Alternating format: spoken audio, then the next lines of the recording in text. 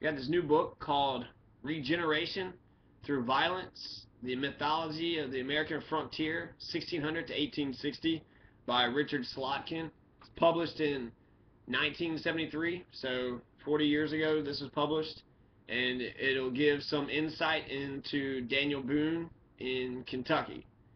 And I want to read a couple of the first pages. So you have two quotes here right before chapter 1.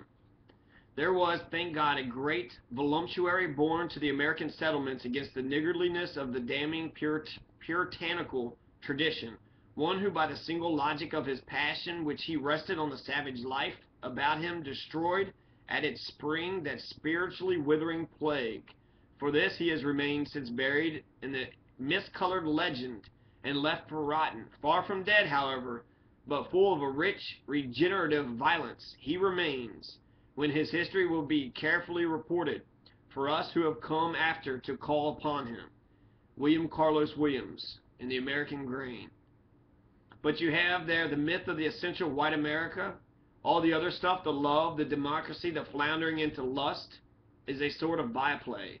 The essential American soul is hard, isolate, stoic, and a killer.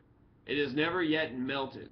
D.H. Lawrence, Studies in Classical American Literature.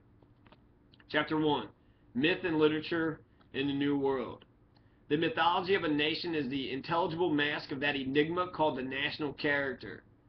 Through myths, the psychology and worldview of our cultural ancestors are transmitted to modern descendants in such a way and with such power that our perception of contemporary reality and our ability to function in the world are directly, often tragically affected. American attitudes towards the idea of a national mythology have been peculiarly ambivalent. There is a strong anti-mythological stream in our culture deriving from the utopian ideals of certain of the original colonists and of the revolutionary generation, which asserts that this new world is to be liberated from the dead hand of the past and become the scene of a new departure in human affairs. Nonetheless, we have continually felt the need for the sense of coherence and direction in history that myths give to us, to give to those who believe in them. The poets of the early years of the Republic taught as part of their classical education that national mythologies are embodied in literature and begin with national epics in the manner of Homer, attempted to fabricate an American epic that would mark the beginning of a national mythology, providing a context for all works to come after. Their concept of myth was essentially artificial and typically American. They believed, in effect, that a mythology could be put together on the ground, like the governments of frontier communities or the national constitution, either by specialists or by the spontaneous awakening of the popular genius. Like the Constitution, such myth epics would reflect the most progressive ideas of American man, emphasizing the rule of reason in nature and in human affairs, casting aside all inherited traditions, superstitions, and spurious values of the past. The freedom and power of man were to be asserted against the ideas of necessity, of historical determinism, of the inheritance of guilt and original sin. From Barlow's Columbiad and Dwight's Greenfield Hill in the late 18th century, through Walt Whitman's Song of Myself and Herman Melville's Moby Dick in the 19th century, to Hart Crane's The Bridge and Williams Patterson, or the great American novel in the 20th century, American writers have attempted the Homeric task of providing, through epic poetry or epic fiction, a starting point for a new, uniquely American mythology.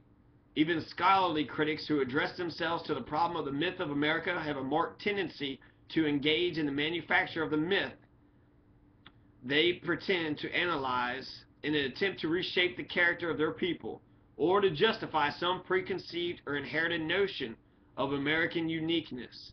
Such critics are themselves a part of this national phenomenon of myth consciousness, this continual preoccupation with the necessity of defining or creating a national identity, a character for us to live in the world. Works like the Columbiad and the Bridge, whatever their artistic merit, failed, at least in their authors' lifetimes, to achieve that quasi-religious power throughout the whole of a culture that is characteristic attribute of true myth.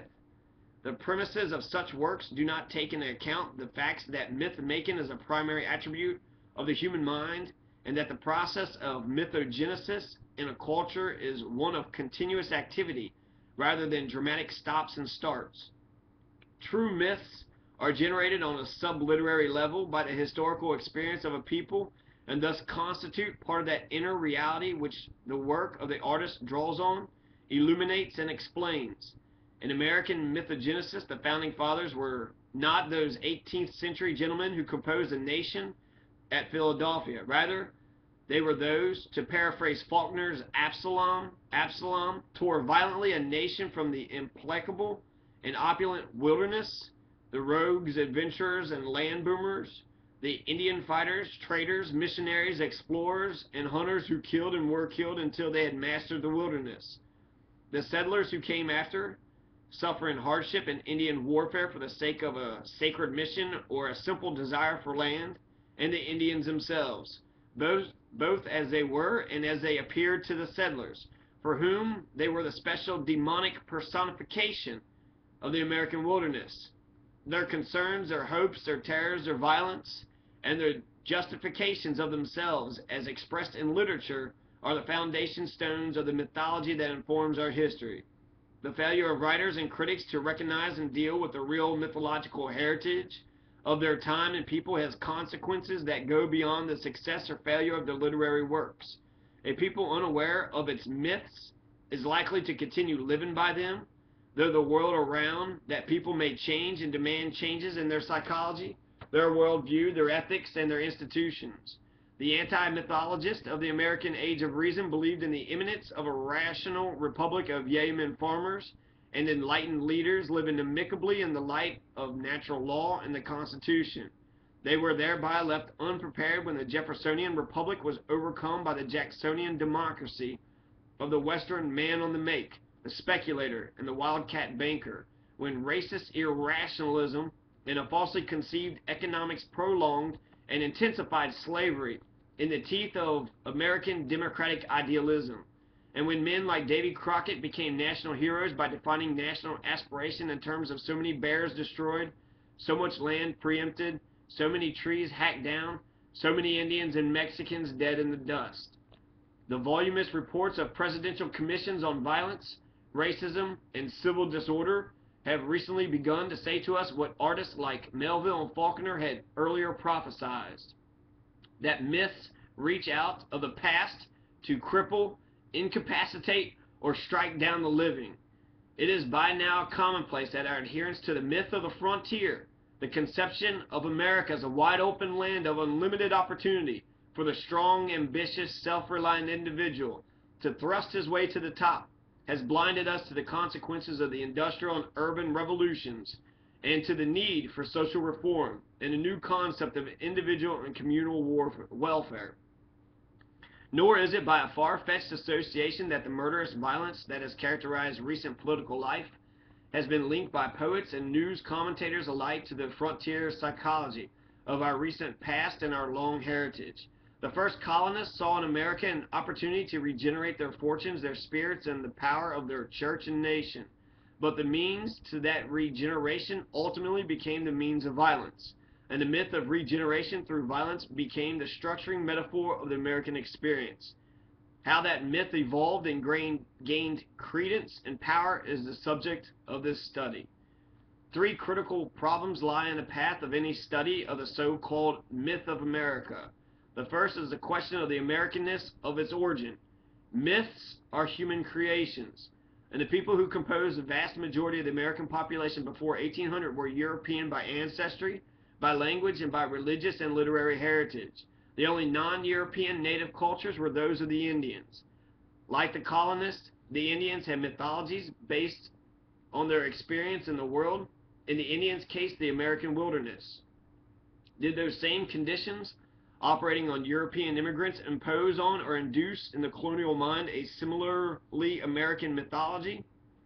We know that the colonists adapted their ways of living, farming, hunting, and fighting in order to survive in the Indians' world. Did they also, to some degree, acquire an Indian-like vision of the New World? an Indian American mythology, since the Indian is, from our point of view, the only one who can claim to be indigenously American. It seems important to question whether our national experience has Americanized or Indianized us, or whether we are simply an idiosyncratic offshoot of English civilization. The second critical problem arises from the fact that this artificially created American nation, the self-baptized American people, first saw light in the age of the printing press. Mythologies arise spontaneously in the pre-literary epochs of a people's history, and consequently are artless in their portrayal of the world and the gods, appealing to the emotions rather than the intelligence. American myths, tales of heroes in particular, frequently turn out to be the work of literary hacks or of promoters seeking to sell American real estate by mythologizing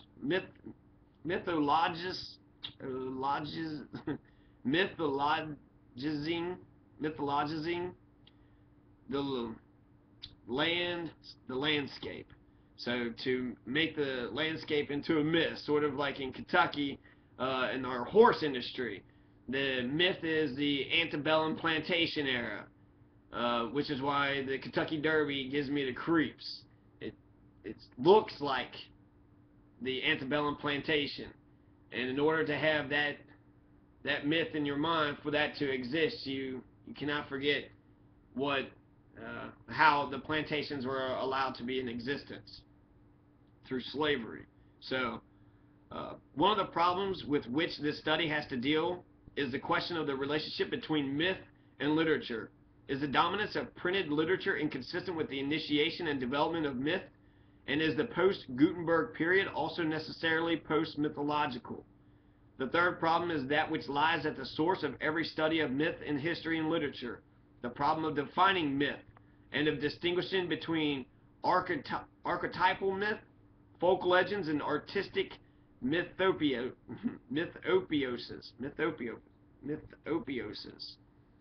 Such a definition must be made before we can understand what has been involved in the process of myth-making in America, what the stages of that process has been, and how our mythology acquires and exercises its power in human thoughts and affairs. I get 15 minutes, so I'm just going to keep on going. So mythogenesis. Mythology is a complex of narratives that dramatizes a world vision and historical sense of a people or culture, reducing centuries of experience into a constellation of compelling metaphors. The narrative action of the myth tale recapitulates that people's experience in their land, rehearses their visions of that experience in its relation to their gods and the cosmos, and reduces both experience and vision to a paradigm. Reference to that myth or to things associated with it, as in religious ritual, evokes in the people the sense of life inherent in the myth and all but compels belief in the vision of reality and divinity implicit in it.